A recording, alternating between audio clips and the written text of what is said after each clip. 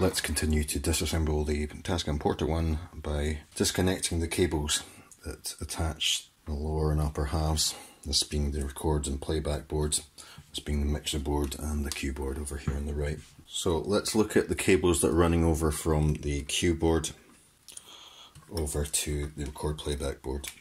So I hope you can see that there are 1, 2, 3 groups. I've tied them together with cable ties. They may be tied together in a different way with zip ties on your unit.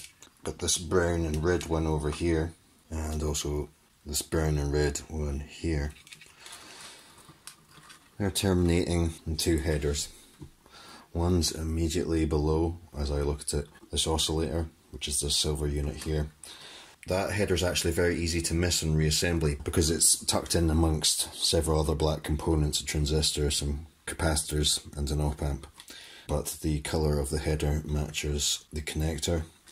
Likewise, this one over here, yellow connector matching a yellow header.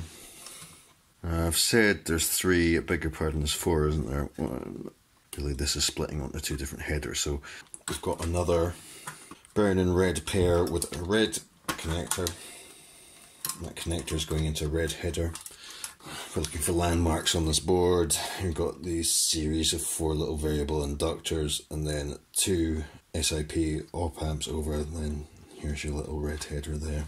And the last one that's coming over at this cue board, that's in the bottom left corner here.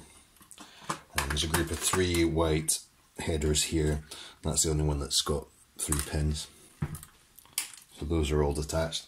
Next, let's look at this group of cables that's coming over from this side closest to the edge of the case of the mixer board. So there are 4 thick cables here that actually contain 4 sub cables each. Brown, red, orange and yellow. Again, that's colour coding to do with the channel. Brown's channel 1, red's channel 2, orange is channel 3 and yellow's channel 4. And they terminate in headers that are beside the 4 1/4" input sockets in front here. So those cables are quite delicate. I'm going to pull the connector away from the header using a pair of pliers.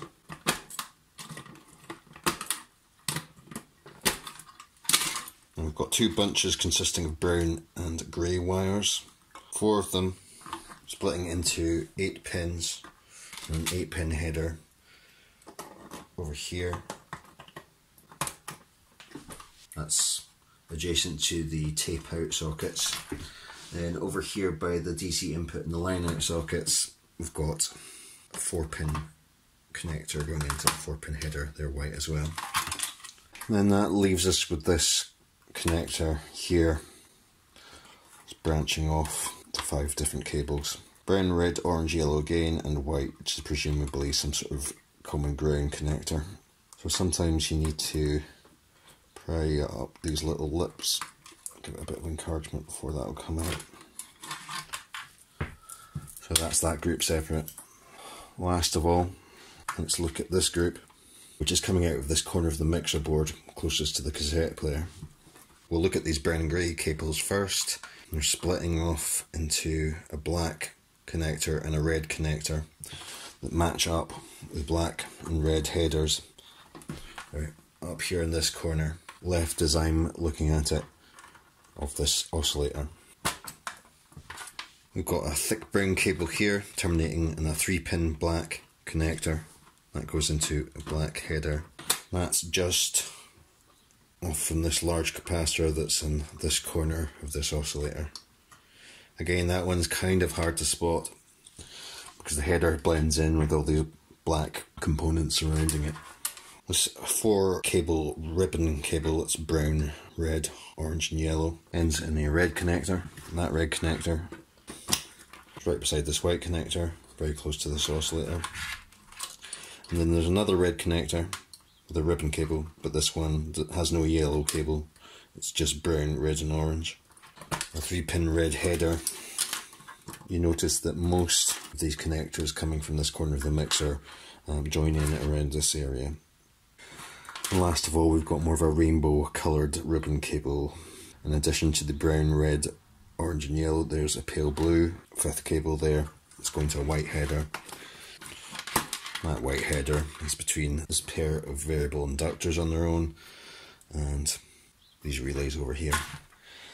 The reason I'm taking pains to tell you what cable goes where is that it is possible to get these confused. Like, there's a 4-pin connector here that I could, if I was feeling really confused, stick over here beside this jack socket, but that's not where it goes. There's another red 4-pin header over here by the oscillator, and that's correct. So if you don't make some sort of distinction in your mind between this group of cables coming out of one side of the mixer and this other group of cables coming out of the other side of the mixer, then it's possible to become very confused in reassembly. We'll come back to this upper half of the case later on. Let's go ahead and remove this record playback board from the plastic case. This is something you might need to do, imagining that there were some components that you wanted to replace. You would need access to the underside of the printed circuit board in order to do soldering and all that kind of stuff. So there's 5 screws, 1, 2, 3, 4, 5. That's 4 roughly in the 4 corners and 1 near the centre.